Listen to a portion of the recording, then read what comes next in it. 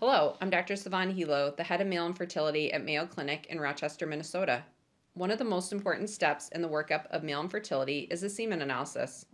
There are many numbers in a semen analysis report. In this video, you'll learn which numbers are important and what they mean.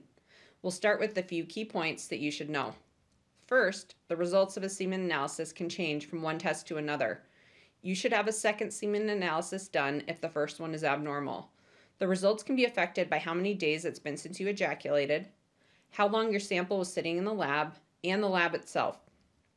You shouldn't ejaculate 2 to 5 days before doing a semen analysis. Your semen analysis should be tested within 2 hours of dropping off the sample. The longer your sample sits, the worse some of your numbers may look. This is especially true for your sperm motility, which is described later in the video. Not all labs are created equal. Labs that do many semen analysis have more accurate results. For this reason, you'll be asked to do at least one semen analysis using our Mayo Clinic fertility lab. Ejaculate volume is the amount of semen that you ejaculate. A normal amount is more than 1.5 milliliters, or about a third of a teaspoon. You should tell your doctor if part of your specimen collection missed the cup. A low amount can be caused by a blockage of the tube that carries sperm from the testicles to the ejaculate, which is called the vas deferens. It can also happen if you don't have seminal vesicles or have a blockage of them. These are a pair of glands located near the prostate. They produce most of the semen volume. Another cause of low semen amount can be retrograde ejaculation. This is where the sperm goes backward into the bladder instead of coming out through the penis. Lastly, the cause can be due to a hormone imbalance. Semen pH. A normal semen pH is more than 7.2. Your pH, however, can be affected by a number of environmental factors. It's therefore not a big concern if the pH is not normal. It may, however, tell your doctor to look into something further. Concentration. This is the amount of sperm in the semen. A normal amount of sperm is more than 15 million sperm per milliliter of ejaculate.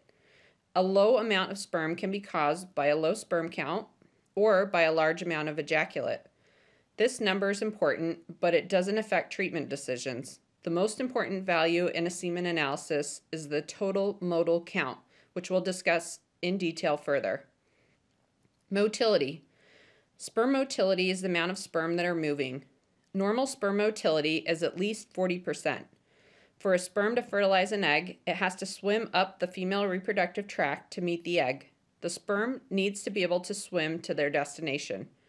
Total motility refers to any movement, while progressive motility refers to forward movement in either a line or in a large circle.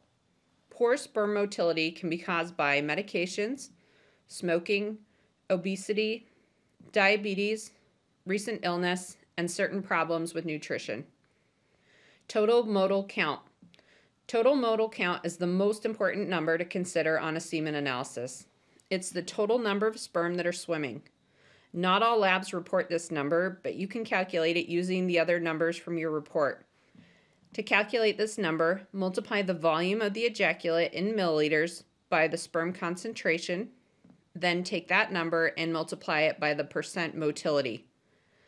For example, a man with a volume of 2.5 milliliters, sperm concentration of 10 million per milliliter, and 50% motility would have a total modal count of 12.5 million.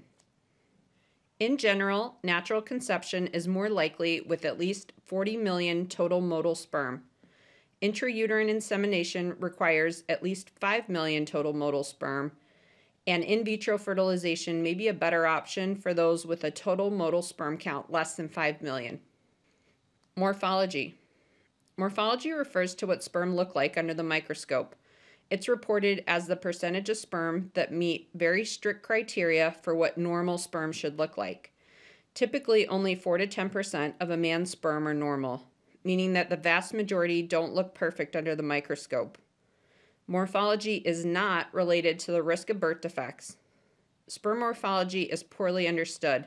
Scores can vary on the same semen sample in the same lab using the same scoring techniques. I typically tell patients not to worry about morphology, especially if their other numbers are normal. Interpreting a semen analysis conclusion video. There are several other numbers that may be reported on a semen analysis. These shouldn't cause much concern. The most important number, as we discussed, is the total modal count. This is the number that best predicts the likelihood that you'll be able to achieve a pregnancy. I hope you found this video from the Mayo Men's Health Moment series informative.